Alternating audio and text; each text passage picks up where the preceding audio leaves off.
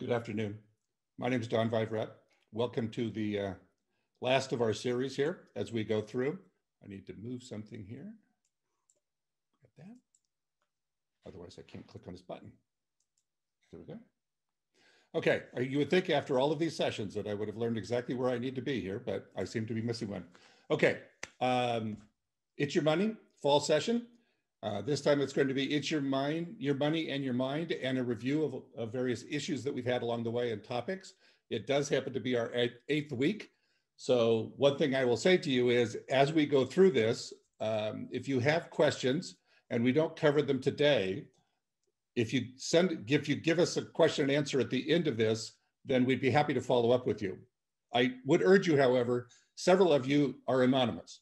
It's very difficult to respond to anonymous because we don't know who you are. So know that if you're going to do that as we go forward, you may want to tell us who you are. Okay, so process, obviously confirmation, we've gotten to this point, although we do actually have several people who just enrolled for this one.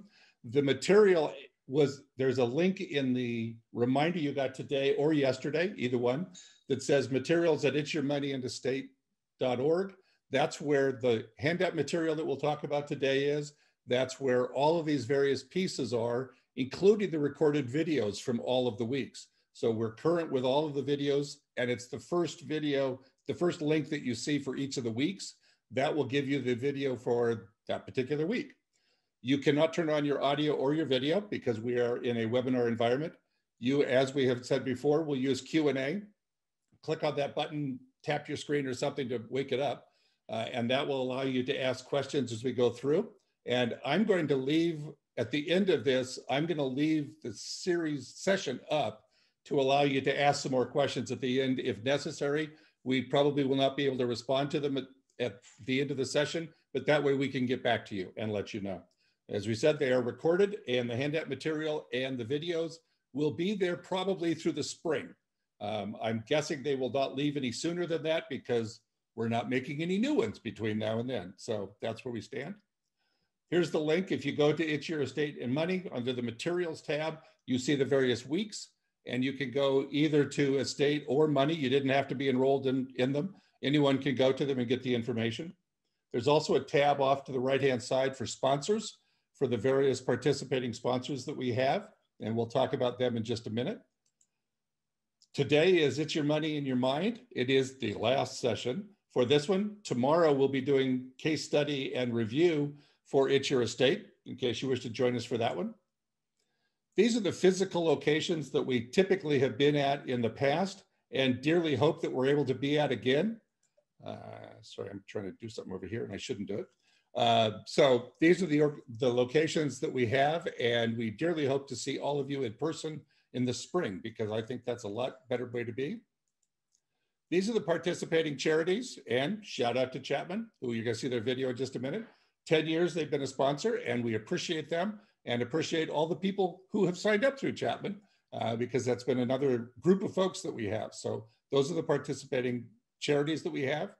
And as I said, Chapman University, we had it in Estate, we're going to also have it in Money. So I'm going to show their video. David Moore and Lindsay will be on the video. And so we're going to switch over to do that. So let me do this and this and this. Hello, I'm David Moore. And I'm Lindsay Jacobs. We work for Chapman University, a proud sponsor of the It's Your Money and It's Your Estate series since 2010. One of the reasons that we sponsor the series is because we know the information is so good. The second part is that we really know that in order for people to be philanthropic, they need to have a good understanding of their own financial assets and where they stand, long and short term both, so that they can plan for the future. We would like to give you some insights into the university. We opened our doors on March 4th, 1861. The day that Abraham Lincoln was inaugurated as President of the United States. While our founders had actually approved plans approximately a year prior, they intentionally waited for the date of Lincoln's inauguration to make a clear and firm statement about their belief in equality. Chapman is still known for its commitment to equality and inclusion. We're also now considered one of the fastest rising stars in higher education. In 2019, we made an important move from regional universities ranking to national universities ranking in the U.S. News and World Report Best College Rankings. And this put us alongside institutions like Harvard, Stanford, MIT, and Caltech.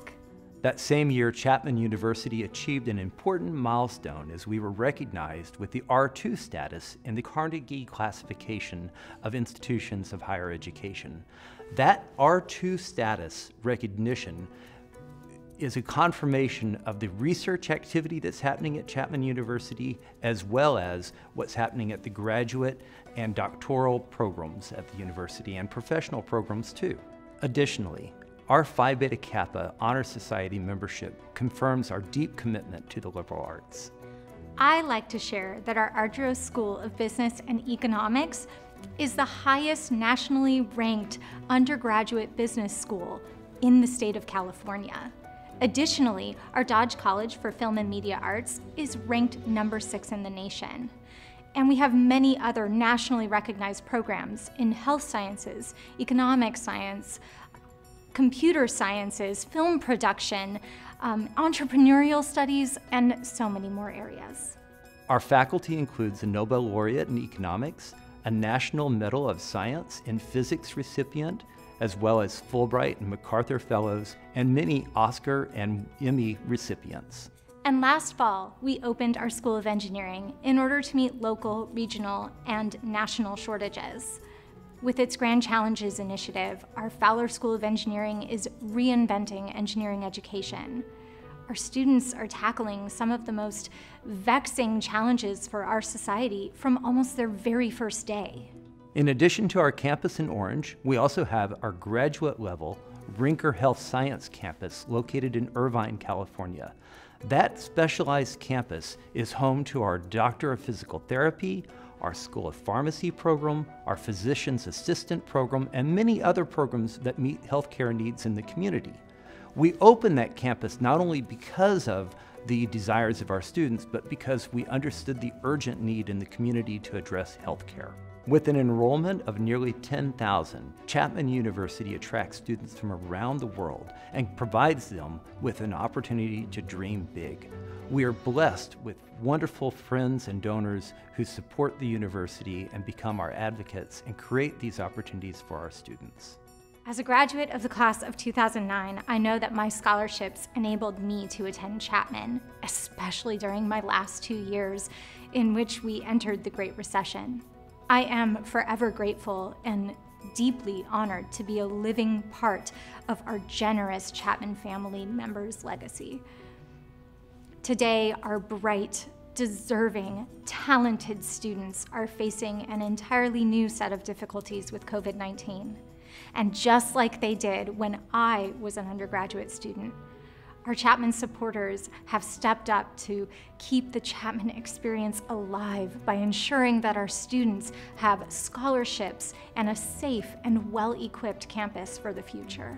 Our supporters recognize that their generosity is an investment in the future through healthcare, science, technology, engineering, mathematics, business, entrepreneurship.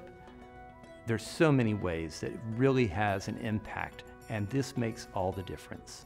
And they appreciate that Chapman helps its graduates establish an ethical foundation on which they can build their lives and their careers as they become leaders in the global community. If you'd like to learn more about Chapman University and how you can make a meaningful difference for others, please let us know. We'd love to talk with you.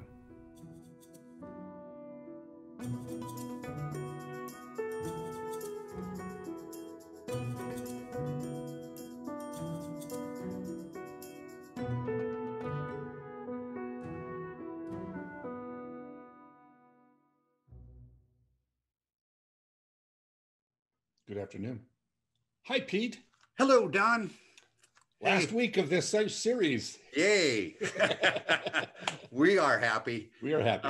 It has been great. It has been fun, but Yes. time to move on and be doing other things, as we say. Yeah. So A shout out to all the charities that have been sponsors of our series. and especially David and Lindsay.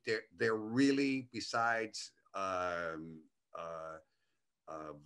believing the cause of Chapman, they're really, really nice people, and they were, if even if you don't include Chapman, they'll be happy to sit down with you and talk about your philanthropic needs or desires and run some gift illustrations.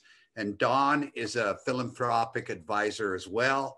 And so if you need a neutral third party just to help you run some numbers, we honestly believe that giving is good, and that if you give, you'll live longer. And that's a guarantee. So what I'm going to do is, because I, in the background, get to read the chats, the question and answers that you're sending to us, I will read those, and as I can feed them in and ask questions, or if I can answer as I go along, I will. Otherwise, Pete's got it, and I'm going to disappear. Bye-bye, Don.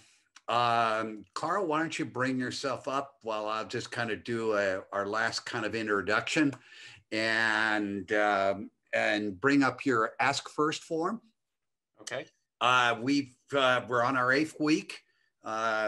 So just want to reemphasize the area of the need for doing a cash flow, net worth, how you spend your money analysis.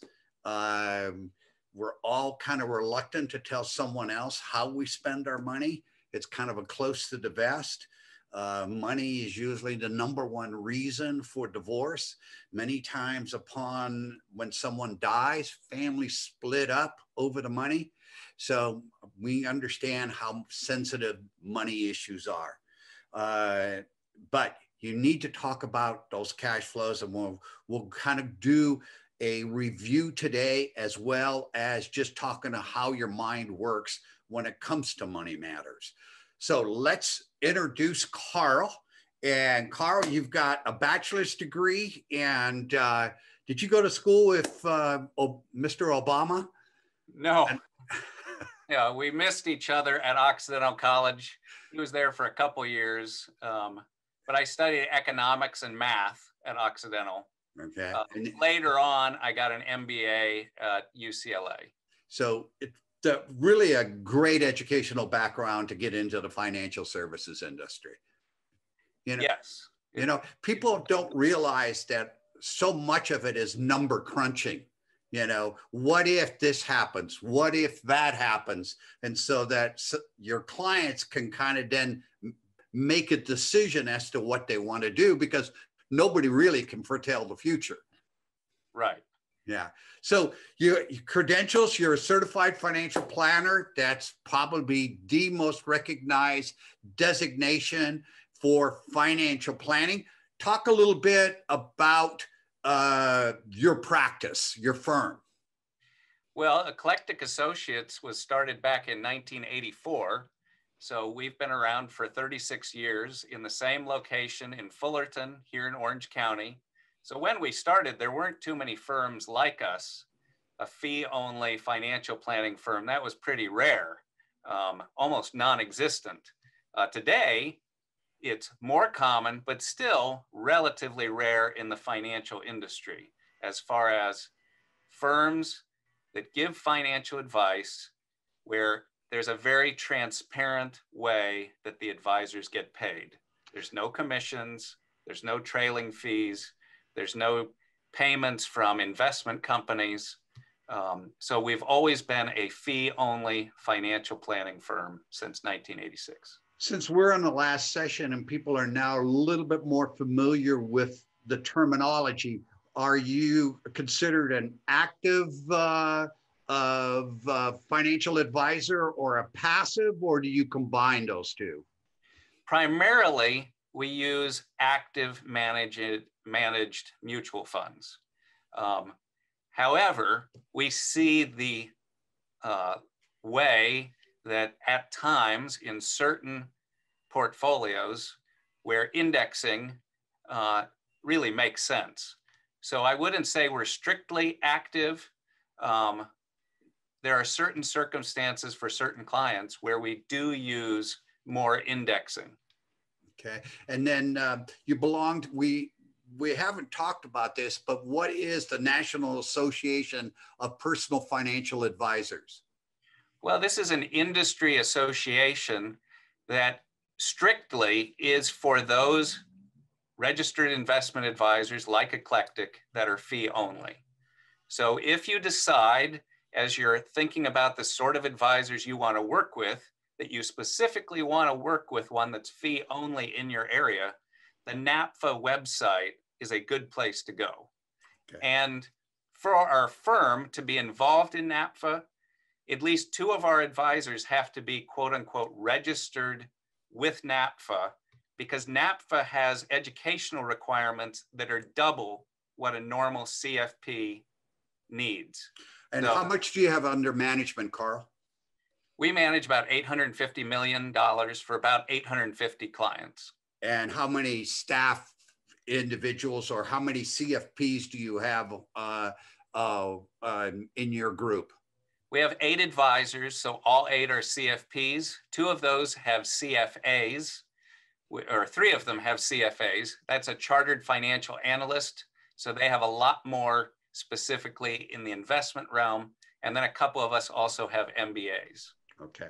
And you're registered with the SEC. Want to remind everyone that whether you're registered with the SEC or just with FINRA, make sure you look up your advisor, whomever you're working with, on broker check. Okay. It's very easy to do. And if you're a broker, you stay over on the FINRA side. And if you're not a broker, what I consider to be a financial advisor, you go to the SEC side. And the SEC stands for, what does it stand for, Carl? The Securities and Exchange Commission? Yes. And then, and you provide for every client that you meet with, and I think on an annual basis, an ADV form. Just briefly describe what that is. Well, the ADV is for advisors, and it used to be about an 8-page document, but then they simplified it. So now it's about 40 pages long.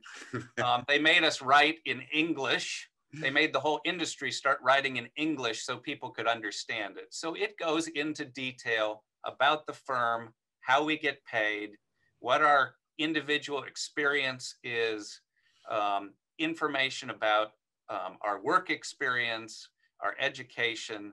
All of that has to be kept up to date. And whenever there's a significant change or update, it has to go out to all clients. So an ADV form is kind of what an investment prospectus is for an investment. It's full disclosure. It's very complete disclosure. This year, though, just in the last couple months, there's a new form called the CRS form. I don't even remember what that stands for, but that's a new form that we also have to disclose. And if you go to our website, for instance, there's a link at the bottom of our pages to the CRS form. That's a new requirement. It asks questions that we have to then write answers to. Okay. Let's get right down to the basics. And you're a fee-only fiduciary advisor. And I think everybody now knows what that is. But how do you charge your clients? And also talk about whether or not your financial plan is included, or do you charge separately? And also talk about whether or not you do work on an hourly basis. We don't tend to do work on an hourly basis. Occasionally, we do project work, but the great majority is ongoing contracts with clients. Our fee is calculated based on the investment accounts we manage, not other assets, but just the investment accounts. We add those up and charge 1% per year for the first $1 million. And then thereafter, as the portfolios grow, the fee drops. There is a setup fee sometimes that's detailed when we meet with someone. If you say that you found out about Eclectic Associates from It's Your Money, and tell me that in our initial meeting, I'll waive the setup fee of $2,000. You provide a first initial consultation? Yes, for free. Happy to meet with people, tell them about us, even answer questions. If you bring your statements with you and say, what is this thing that I'm invested in? I'm happy to explain it at that time. It's really a great way to get a second opinion and to learn a little bit about what's going on in this industry, is right, by taking your statements to a fee-only advisor and having them review it. Yes, sure. Is there anything else that I need to know about your firm that I haven't asked you? I don't think so.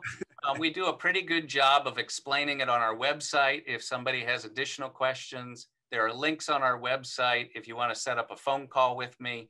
I also, if I can correctly use the sharing, I also included in my handouts a brief summary, a one-page summary of our firm. This topic today about our money and our mind is particularly good for me to speak on because it's built into the mission of our firm. We think that it's our mission to help our clients achieve peace of mind about their money and their future. So this handout tells a little bit about the different things we do and summarizes it if they want to take a look at it. Super. And then you live in Newport Beach. Your firm is in Fullerton, and I think you've got 2 grown kids already? I do. Our firm is in Fullerton. I'm on kind of the line of Newport Beach. I'm not quite there. I'm in Costa Mesa, actually. Okay. But I have a son in college back east and a daughter in high school. Okay. All righty. Let's get into your presentation. Okay. Well, here we go.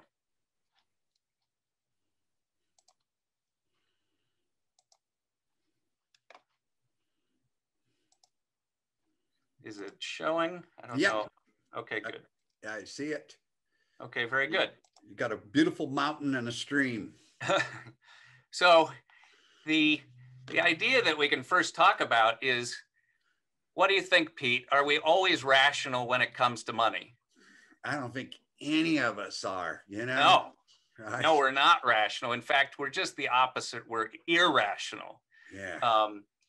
At this point in this presentation, usually I'd show a Saturday Night Live skit with Steve Martin, who can't understand the difference between cash and credit. And it's a pretty funny video, but because of the webinar, we're going to disappoint people who have seen this presentation in the past. So we're not including the videos, but we'll talk about all of these crazy things we do. For instance, just the difference between cash and credit cards. If we use credit cards, the average person spends over a year 15% more than if they were forced to take cash out of their wallet and fork it over. You know, we buy things on impulse. We say we need something when really it's just a want. And then we assume things like, well, the stock market's been going up, so it's going to keep going up forever. But we know that's not going to happen. Or if it's going down, the world is coming to an end, it's just going to go down to zero. Well, all of those things are irrational. In fact, I just read this about kitchen remodels, and it shows kind of that everybody has an optimistic bias and we're overconfident and we believe that we're actually in control of things. So we tend to overestimate the benefits of something we spend money on and we want, and we underestimate the costs. So the average person thinks that a kitchen remodel is going to cost about $18,500 on average. But on average, it really costs $39,000. We all get that wrong. And it's just an example of how we're really irrational when it comes to money. So Carl, once you've done your kitchen, then you got to do the rest of the house. Our kitchen is pretty good. My wife would like it redone, but we haven't done it yet. So why are we irrational? Well, sometimes we just lack knowledge. We don't understand our investments very well. We don't understand some of these financial decisions. Sometimes we lack discipline. We get distracted by what we want and need, and we are not disciplined, for instance, in saving money. But a lot of the time, it comes down to our brains. Our brains are wired to our investing disadvantage. And if we can spend some time thinking about and understanding that better, we will do a better job in the future on making good investment decisions. Yeah, you know, one of the things too is that what I find within families and with friends even, we really don't talk about money. So you don't hear, we talk about money in the media, but we don't talk about monies even within families. I remember growing up, I don't remember, the only thing I remember about the money was make sure you use a coupon when you go to a grocery store. Right. But that's it. Yes. So, you know, you have to learn this stuff on your own. Right. It's not passed on from family members very well. It's not taught very well. Sometimes, yeah, there's supposed to be usually some sort of economics or money class in high schools and college. A lot of schools try to do that, but not so great. No.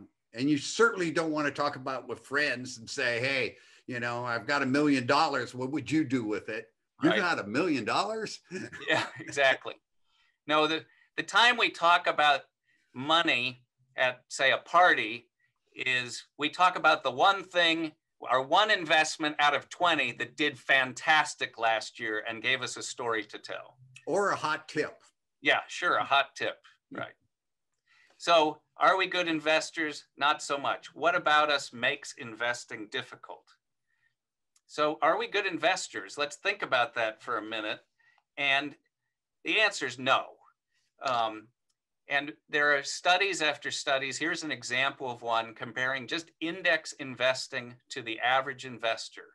And when it comes to stocks or bonds or a 50-50 portfolio, in all cases, the average person does significantly worse in their portfolio than if they just invested in a simple index and ignored it.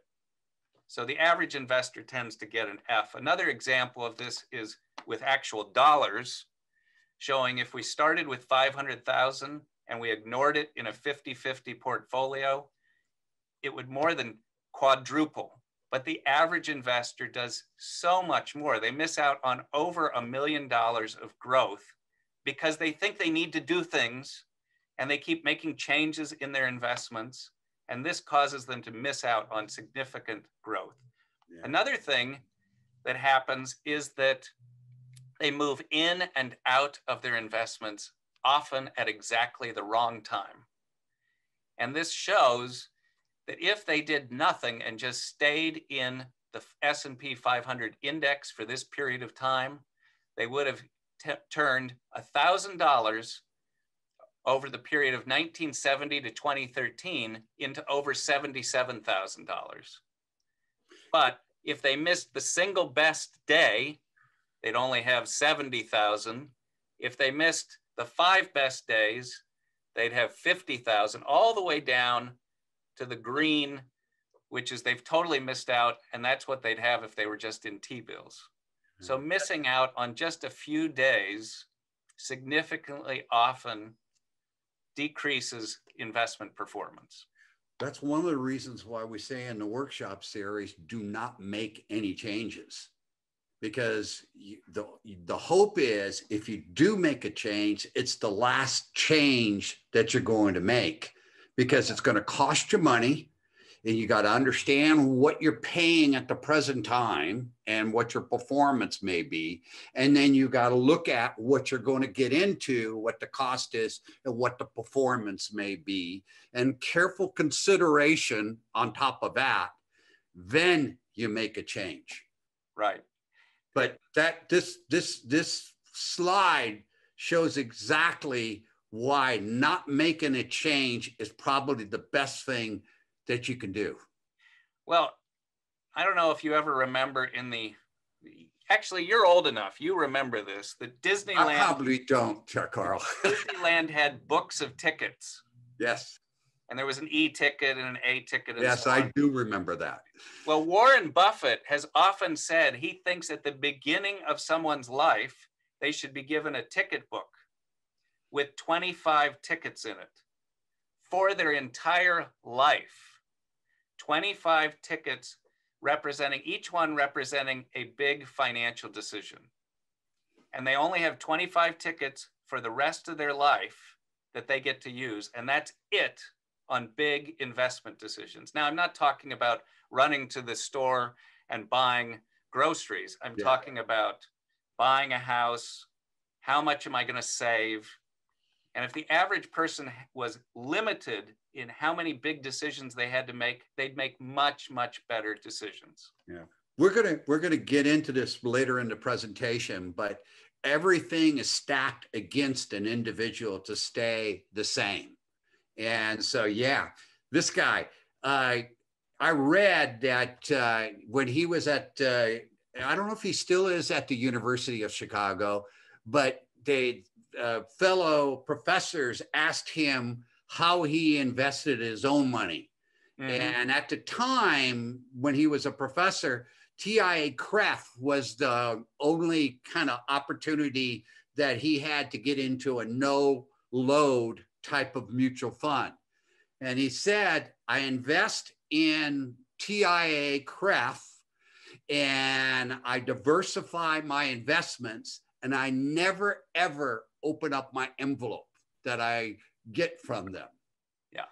And the reason, so he goes, well, why didn't you open up the envelope? And he says, because if I look at it, I more than likely want to make changes. Yeah, exactly. He's a funny guy. He's known for funny comments, and he talks about there are economists and humans think like humans, but all of his buddies in the economic world, they don't think like real humans. But the main thing that he won the Nobel Prize for was that humans are so impatient and inconsistent and distracted by these irrelevant factors. And you're illustrating it with your story about him and his investment statements in the mail. People open those statements and think they have to do something when really they should just be ignoring what happens month to month. Yeah. Yeah. It's kind of like the growing up, or even today, I will not put cash in my pocket, because if I have cash in my pocket, I'll spend it. Well, sure. We all will. Yeah. If you give me your cash to take care of, I'll put it in my pocket. Yeah, there you go. And I'm not going to do that, Carl. Yeah. So, Nobel Prize winner, financial behavior is largely a problem of just self-control.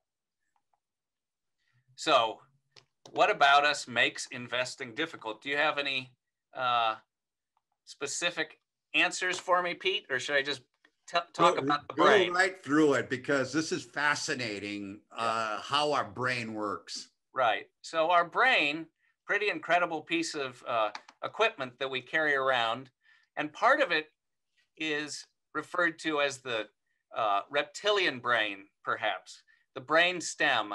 This is the part that controls our breathing. So we don't have to think about breathing. We don't have to think about our heart pumping.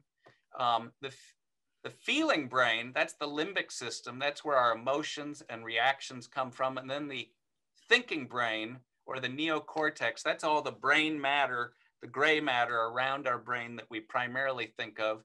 That's where all of the thinking and problem solving happens. But a very specific part of the feeling brain is the amygdala.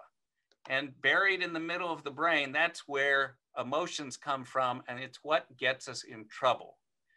That part of our brain is where instincts come from, emotions, and then some of these other distractions to good investment decisions, that's where they come from. Like we think we need more information, or we want to take a shortcut.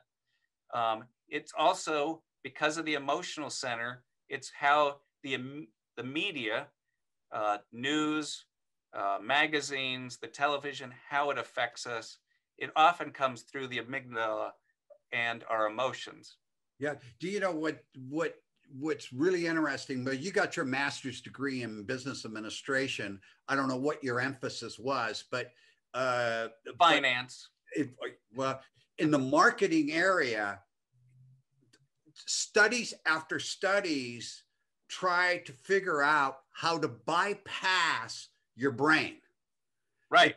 You know, it's kind of like when you go to the grocery store, they pay extra to have the products at eye level so that it bypasses the thinking part of the brain and goes right into the amygdala, the instinctual part of your brain.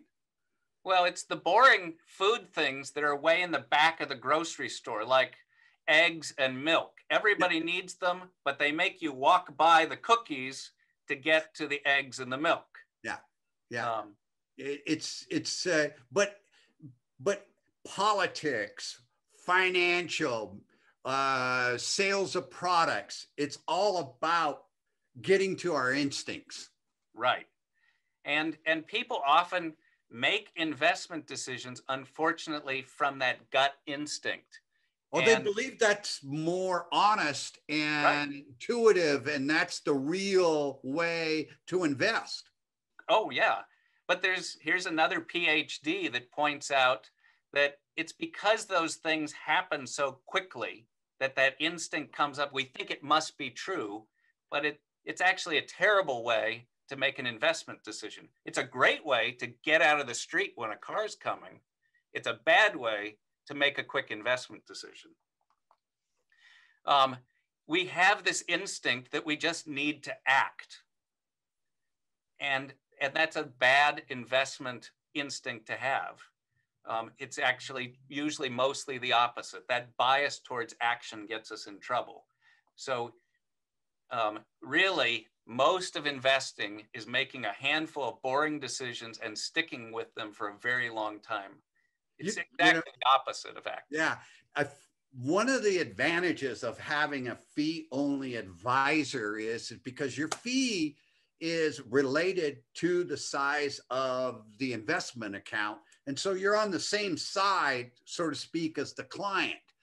And when the market goes down, one of the most advantageous thing that you guys do is try to calm down the client not to make a decision.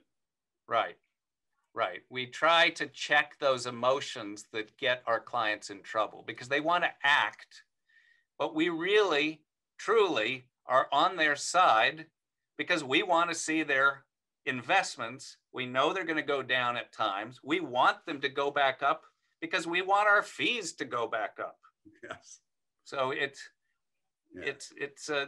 and you're not as emotionally involved in, it's not your money, you know. If it's your money, do you invest your own money the same way as your clients? Oh, absolutely. Because that gives you a discipline how to manage your own money, or? Well, if I really believe that I'm doing the right thing for my clients, then it only makes sense that I'm doing the same thing. So all of our employees invest our money in the same way as our clients. We actually, though, internally have a double check process. So every investment decision has to be approved by another advisor. So even in my account, another advisor sees the trades and has to approve them. And so it makes sure that we're checking our emotions. Yeah, you're checking the emotions. It's amazing. Well, good system. So this is an example of the emotions that people go through. And too often, those emotions rule our decision making. And, you know, when the market is going up, we're excited. We think it's great. And eventually, like now, at all-time highs in the market. But then as it goes down, we start getting anxious and fearful and then desperate, and then we panic.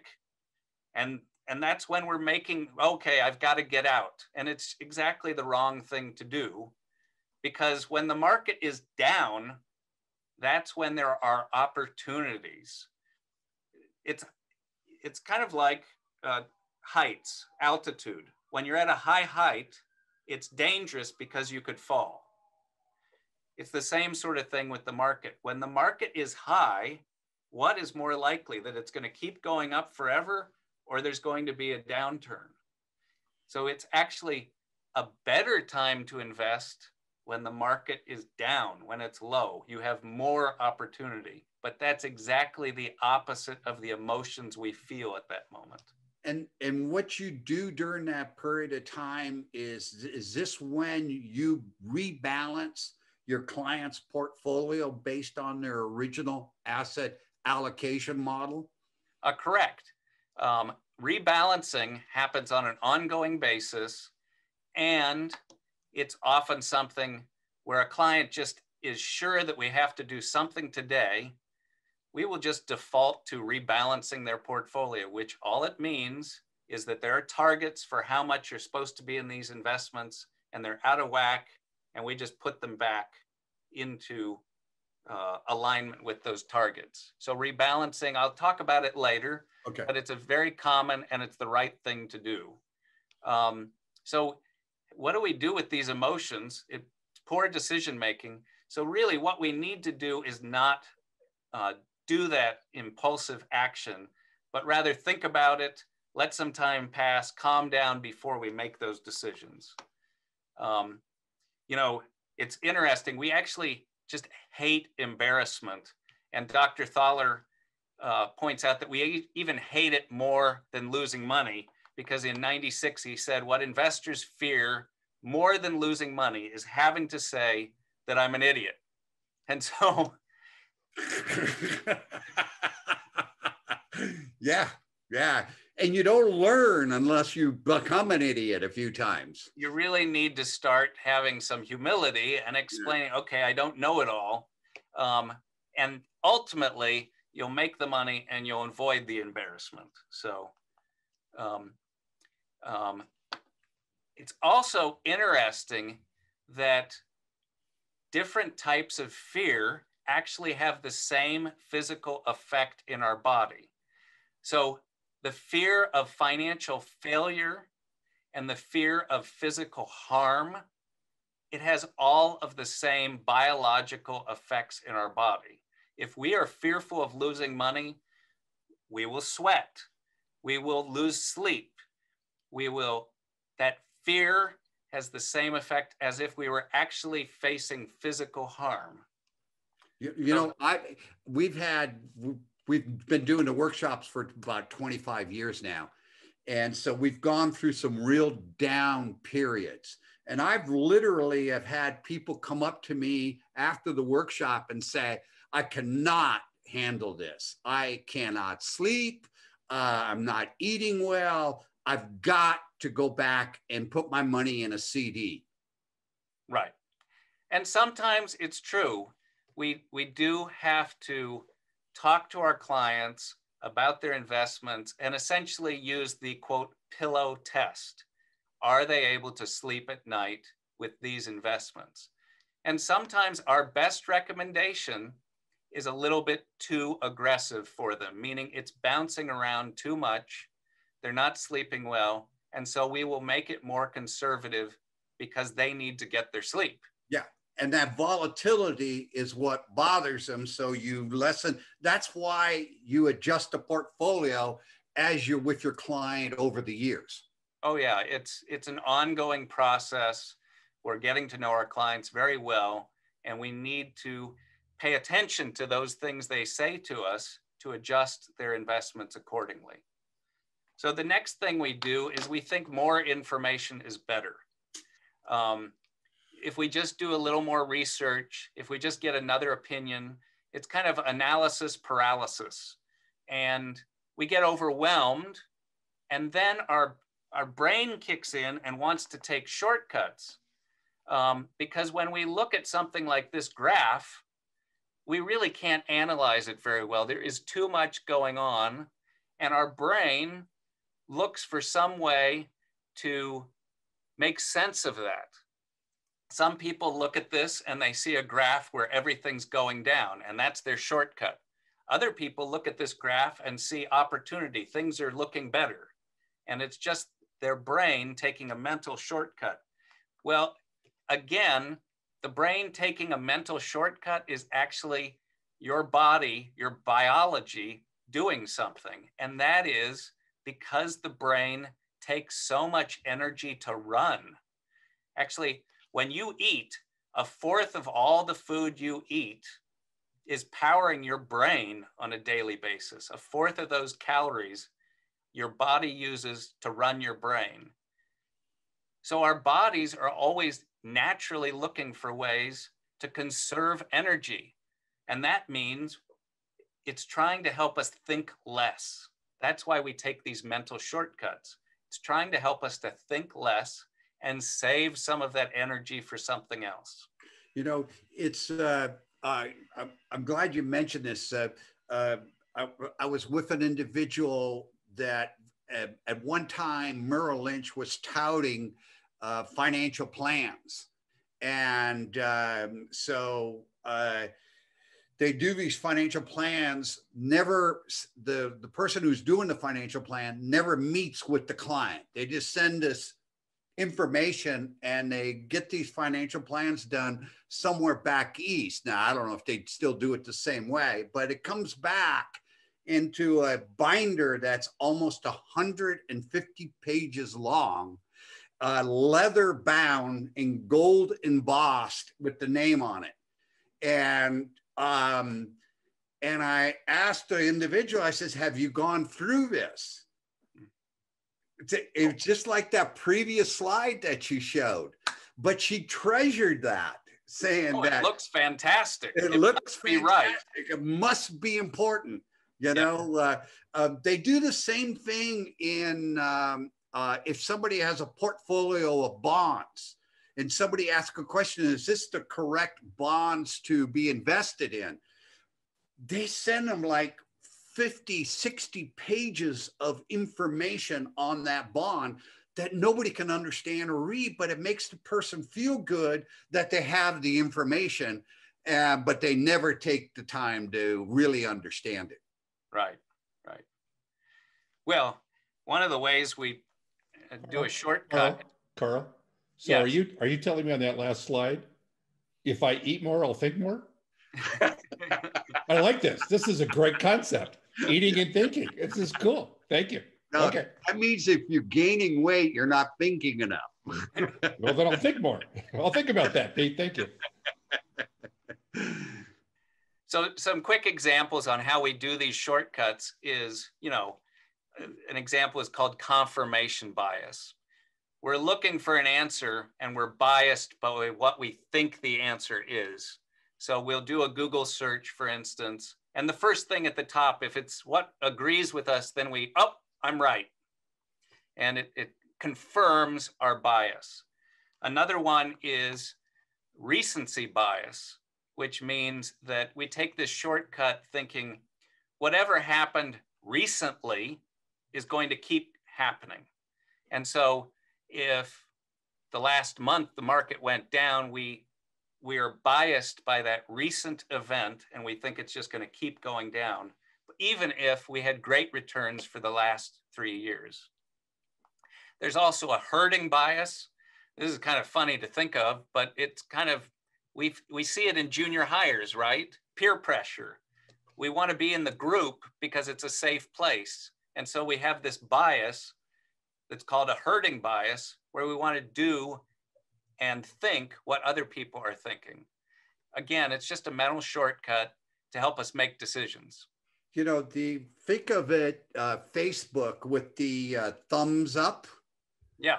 What are we, when you click on that, you're telling Facebook and whoever is analyzing things what your biases are. And sure. So they can literally now feed you information of similar individuals who have the same bias. Right. It's our brains are manipulated in unbelievable ways. Oh, sure. Yeah, the media is doing this just constantly, one way or another. And they're very good at it because, remember, they are all in the entertainment business. Whether it's a TV show or a sitcom or the news, everybody wants your eyeballs and attention and they want to keep it. So they're really in the entertainment business. So they sell things, and especially the financial news shows, they're selling things. So for instance, Jim Cramer, he's had a tagline for years. He uses it on his books, his television shows, his podcasts. He says, you know, you can't afford to miss my show.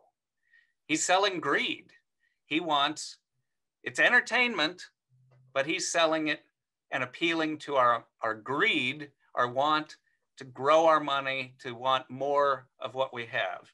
The media also uses fear. So they use these terms. You can turn on any financial program when the market's doing something crazy, and all of the commentators will start using these kind of exaggerated, dramatic words. You know, the market is, it's a bloodbath on Wall Street. The market is freaking out. This company is too big to fail, as if we'll all go down with it if it fails. The stock market's crashing. It's always a crash. It's just part of the fear. Dr. Thaler points out that, you know, we overreact to all of this. In one of his books, he wrote with a student, people tend to overreact to unexpected and dramatic news events, and that drives these stock prices out of whack. Right now, what did the market do yesterday? There was announcements about Pfizer vaccine trials having all of this success. The market kind of went bonkers yesterday, did some crazy things. Today, it's doing more. And it's all people overreacting to these news items on the fear or greed side. You know, it's funny. We often think that these folks on television, they're on television because they're an expert.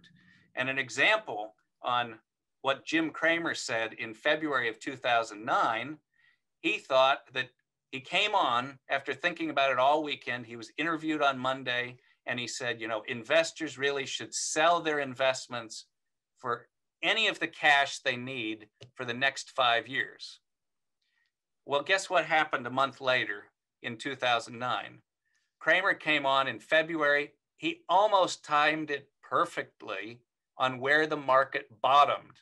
He told people to sell out at exactly the wrong time as the expert, telling them whatever you need for the next 5 years, you better sell those investments now. He got it exactly wrong.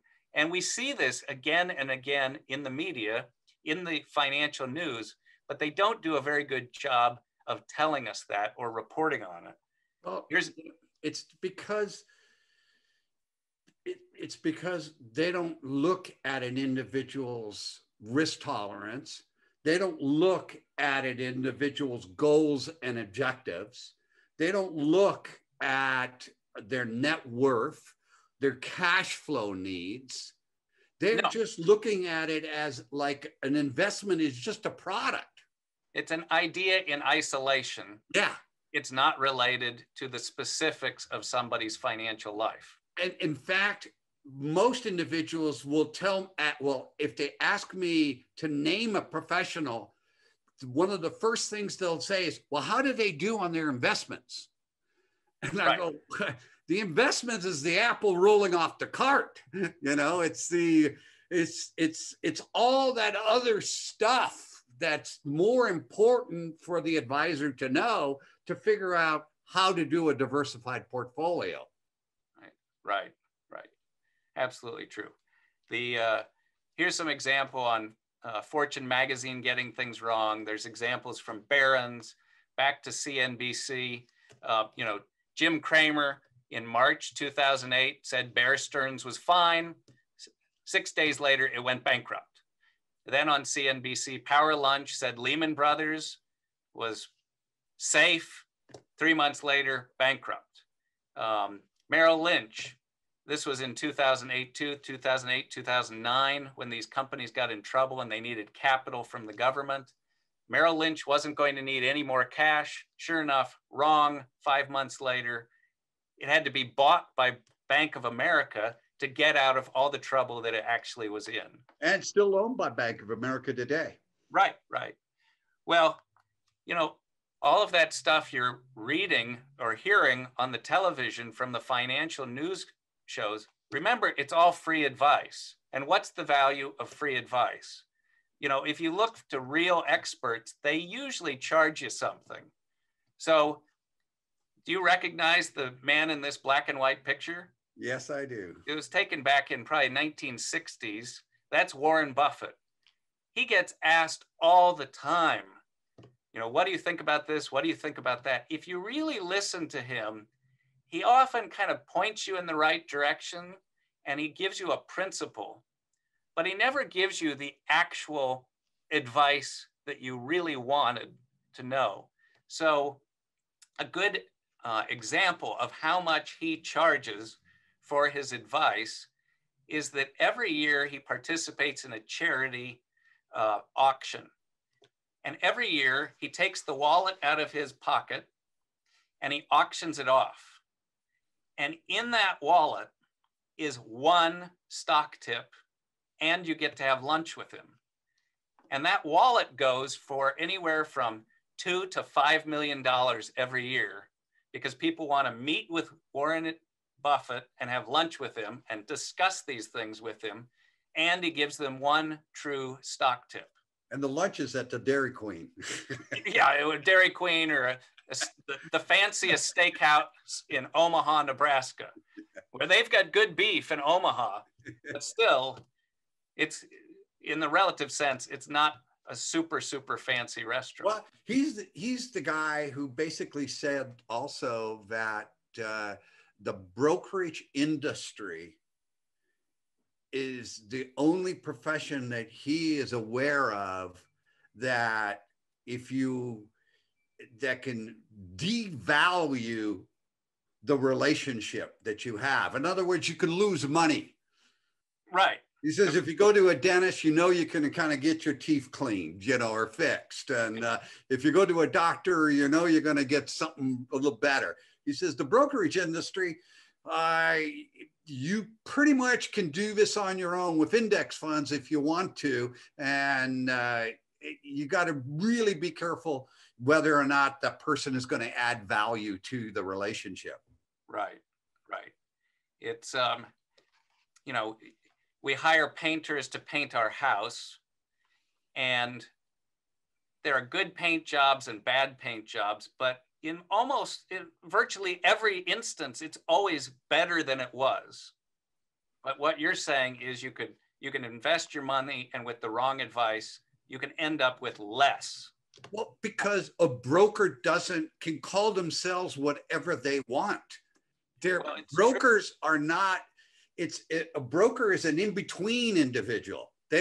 A broker does not have fiduciary liability.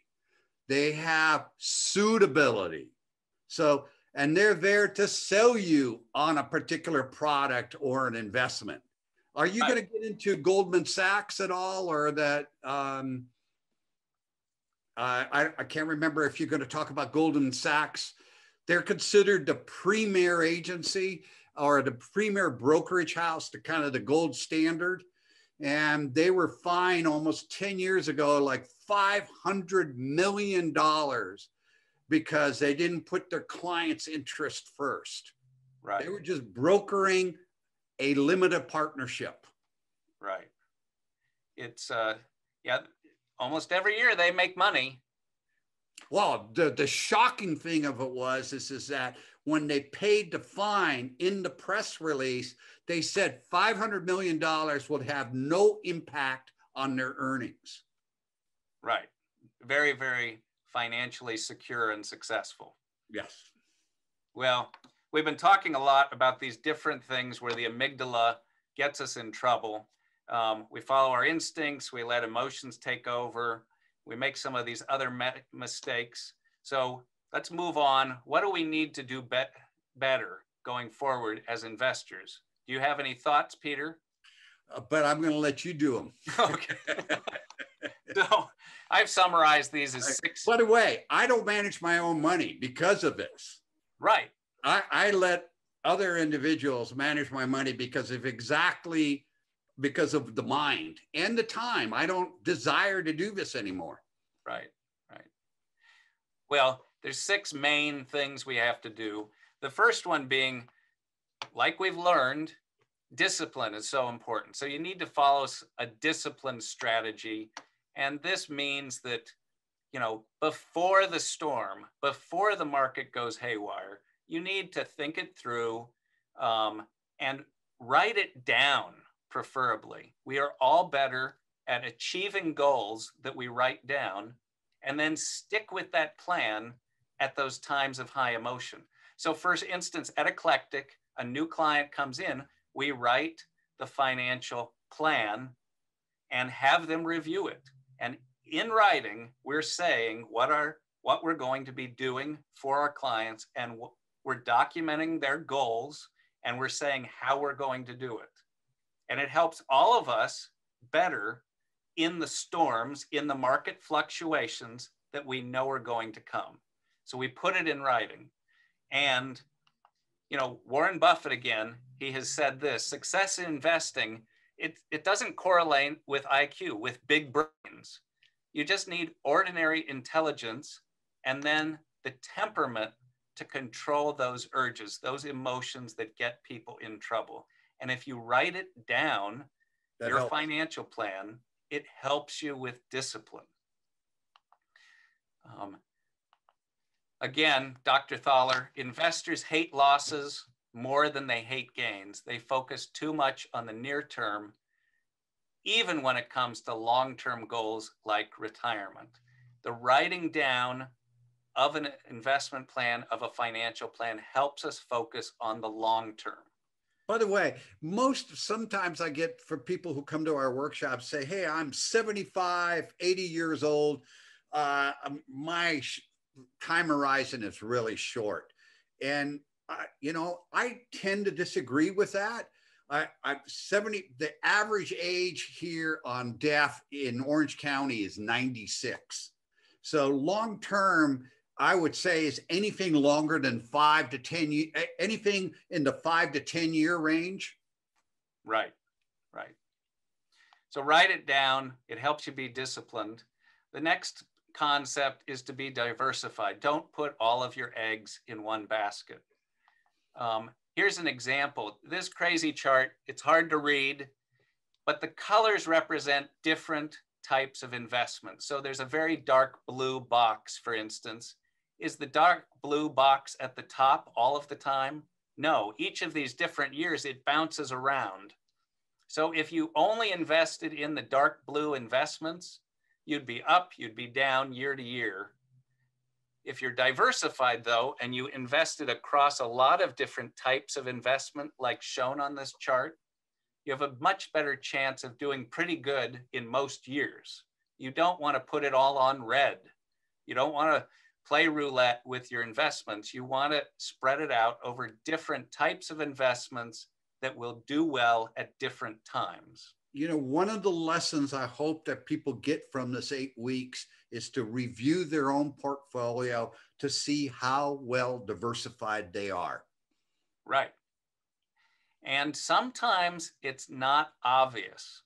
They think, well, I've got 5 different mutual funds. But if those mutual funds are all investing the same way, they might be all in the same investments. So you have to be careful and not assume that you're diversified. Yes. Next, you need to pay attention to what was called allocation. And allocation is the mix of those different types of investments. So a conservative allocation probably is going to have lots of fixed income or bonds. An aggressive...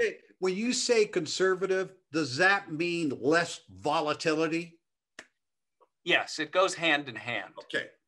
It's not possible to have a conservative, well, you can think you have a conservative portfolio that could be bouncing all over the place. So there are some very volatile bonds, like 30-year bonds. So not all bonds are created equal if you want a conservative portfolio. Okay. So this mix is a very important decision. And I wouldn't want anybody to take this pie chart and copy it. It's just an example of what's called an allocation, a different percentage of your investments in different types of investments. And allocation is a very important decision. It's often, many studies have shown that it often explains about 90% of your performance. The mix of your investments explains over time about 90% of your return. So it's something you should spend time on, that allocation decision, a lot more time than the individual investments. So you could spend all your time on the allocation and then rather quickly use index funds to fill in what you're using for that allocation. The next thing to do is to rebalance your portfolio. We mentioned this, we have a bias towards action. Well, when you want to act, if you're worried about your portfolio, just rebalance. And this is an illustration of that. A simple allocation would be 50% bonds and 50% stocks. And if stocks went down, now your bonds are a bigger part of your portfolio. So rebalancing would just be getting back to 50-50. If the market's going down and your bond side of your portfolio has gone up, in this case, from 50% bonds to 60%, well, then you just shave off some of those bonds, sell 10%, and turn around and put that to the stock market. Now, that's not going to be easy because stocks are what just went down. And so it's going to be exactly the opposite maybe of what your amygdala is telling you to do, but it's exactly the right thing to do. And you'll agree with me if I put it a different way, and that is sell the things that are high and buy the things that are low. You're selling the bonds which are high, and you're buying the stocks which are low. It's a really interesting phenomena, because most people believe that it's tied to intelligence and some of these concepts. And so Conaham, in his book, stated that it's how we phrase things a lot of the time determines our actions. And they did an experiment with medical doctors, and they said a particular drug had a 10% failure rate. And they took another group of doctors and said this particular drug was 90% successful. And what they found after the study was the doctors that they said 90% successful were subscribing that particular drug 75 to 80% of the time. And the side that said it was the 10% was defective only 30% of the time. Right. Just on how it was phrased. Right. Yeah. It's again, the bias, even amongst experts. Investment professionals, they have emotions too. They sometimes do exactly the wrong thing at the wrong time. Next, costs matter. The fees you pay matter. And there's a couple examples here on how just a little bit difference in a fee can affect you if you're impacted by that difference over a long period of time. So in this case, the difference between a 1% fee and a 2% fee is maybe over 30 years, a difference of hundreds of thousands of dollars in a big portfolio like this. You can miss out. You might think, oh, it's a 2% fee instead of 1% fee, but over that period of time, you're missing out on something like 25% of the upside that you would have had because of those fees. One of the things, this slide was used by John Bogle in a congressional hearing when there was a debate whether or not to use Social Security funds in the private marketplace. And the 3% is the average price that a brokerage client pays on an annual basis in their retirement fund, in their 401k. Right. And so look at the difference over a 30-year period from a 1% to you, Carl, 1% a year, to an average client of a brokerage firm, 3%. Right. In this illustration. Yeah. And it's the one thing you can control is fees. It's just that the brokerage industry makes it very difficult to figure out how much you're paying. Right. It's not transparent. Not at all. Those fees are taken out in the background, and most folks don't really notice that they're disappearing. But the 1% to 33% fee difference is like about 40% less on returns. Yeah, it's also kind of an oxymoron because in a sense is here I'm paying more, so I should be getting better more results. Right. Yeah. It's the total opposite. The less you pay, the better your performance is going to be. Right. Similar on taxes. It's just the question of being tax efficient versus not. So use retirement accounts as much as possible. Defer taxes. Be tax efficient. Be tax we help wise. We help our clients with strategy. Yeah. It's just just a simple thing that try to get your capital gains payout versus ordinary income. Right. It's just a tax harvesting towards the end of the year. The qualified dividend on dividends from stocks. Sure. Taxes are huge and you can control them. We're all going to pay something. Yes. But it's the difference between tax evasion and tax avoidance. Tax evasion, you end up in jail. Tax avoidance is just pay the taxes you owe, but don't pay any more than you need to. Yeah. Just avoid taxes if you can and be tax efficient. Be tax wise. Right. So finally, accountability, having the right kind of advisor working with you, using Ask First, figuring out their education and experience, figuring out if they're licensed or not. This is an important decision and it helps you be disciplined. A good advisor will help you do that.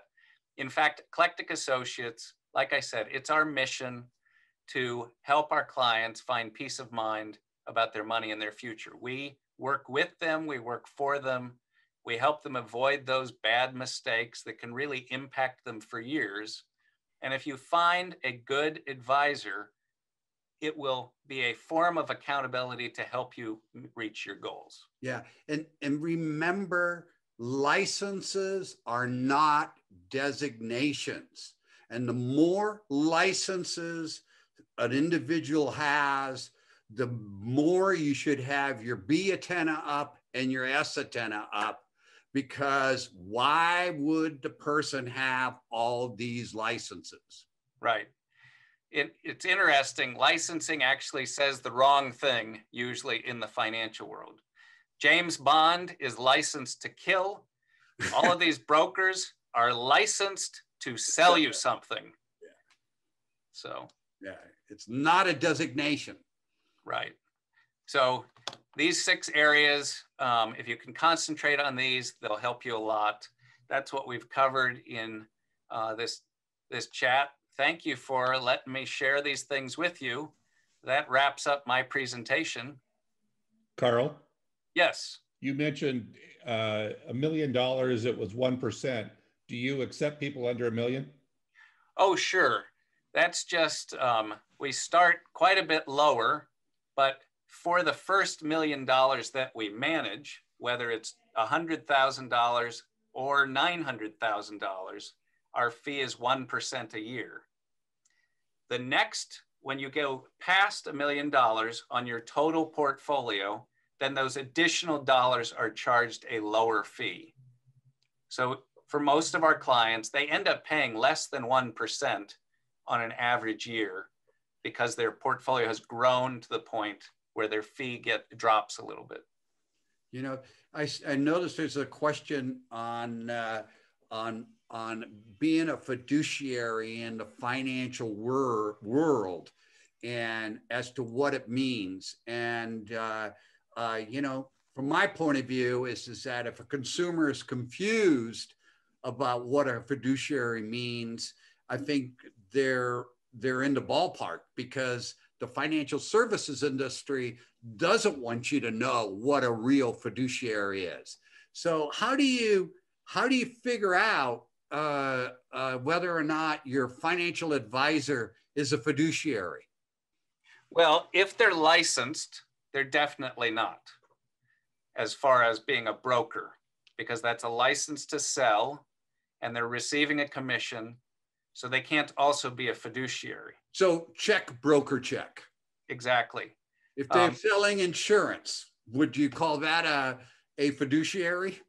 No, they're not a fiduciary either, because they're going to receive a commission when they sell you that life insurance. Now, they could be a fantastic, wonderful person and give you good advice, but remember, they do want to sell you something at the end of the day. So they may give you good advice, but just be a little more suspect on why they're giving it to you. And the reason why that's important is that if they put you in a load fund, you can't change your mind after 30 days and say, I want my money back. You've already paid that sum. Whereas if you go to a fiduciary advisor and let's say, Carl, you know, after 30 days, I've met you a couple of times, I just don't care for you. What would you do after 30 days? Well, if it was exactly 30 days after we started working together, you probably haven't paid us anything yet because we were still working through the financial plan, but we would give you your money back. We charge part of our fee over time. And if in any of those periods, you pay in advance for our work for the next 4 months. If 2 months later, you decide this isn't for me, we have to give you money back because we haven't earned it yet. But in our contract, it explains that we write the financial plan, and after we've written it, if you're not satisfied, the contract is void. If we've charged you anything, you would get it back. But the way we tend to work is we write the financial plan. It usually takes a number of weeks. And then when it's approved, that's when we sign the paperwork for the accounts that we manage. And that's when the first bill gets sent. Okay. So it's very obvious and clear to our new clients how it works. The other question that we have is that the use of retirement accounts. Should people maximize their retirement accounts first while they're savings, or the other question I have on retirement accounts is that should they be treated separately, or should you do an asset allocation with your retirement accounts and outside of your retirement accounts? It does depend on the total financial situation, but usually retirements are long-term money. It's going to be years and years and years and this money is used. So the way it's invested is going to be for years in the future. That allocation, those investments are probably going to be more aggressive, more slanted towards stocks. But if you need money, say for a new car in the next 6 to 12 months, that's money that should be in cash now. You don't want fluctuating with the stock market because it's something that you're going to need to use it for in the near future. An example of what you're asking is when we do financial planning for our clients, we do not consider their home an investment because they want to live in that home and they don't want to buy and sell it if they get the right price. It's too much of a hassle to move. They have roots in their community. Their kids are going to school. The house is not an investment in that way. So we kind of set it aside. It's an asset. It's something they own that is going up in value, but we don't consider it part of the investment portfolio. Do you guys do analysis for individuals, whether or not they should use a traditional IRA versus a Roth IRA, or should they should they transfer some money from a traditional IRA over to the Roth? Is those kinds of analysis do you do for your clients? Absolutely. In some cases that makes sense, because if you move the money, if you convert those retirement dollars from a regular IRA into a Roth IRA, you're going to have to pay the taxes to make that happen. And once the money is in the Roth IRA, you're never going to be taxed on that money again. So it can be a great deal, but it depends. For some folks, it's not a good idea at the time in their life. So do you help clients determine whether or not to make gifts on an annual basis to their kids or grandchildren? Oh, sure. And there are some good ways to do that and some not so good ways. Again, do you help people out when to take Social Security? Yes. Sometimes it makes sense with a husband and wife for them to take their Social Security at different times, because if you take your Social Security late at around 70, you'll get more every month. And so if you can afford to wait and you think you're going to have an average long life, that can really help you come out ahead. Or do you help individuals out whether or not they need a 529 plan? Or do you help individuals out to determine who can in the family might be best to serve as trustee if they need a successor? Yes. So 529 accounts are a tax-advantaged way to save for college. And we can run analysis and tell you, based on your goals and where your kids will probably go to school, this is how much you need to put in that college account every month or every year. Yeah. And do you run analysis if people are fearful of running out of money? Do you kind of help them maybe even spend more? Well, sure. That's called a retirement projection as far as what we call it. And some people are very, very worried about running out of money. It's not unusual at all. And with a very conservative approach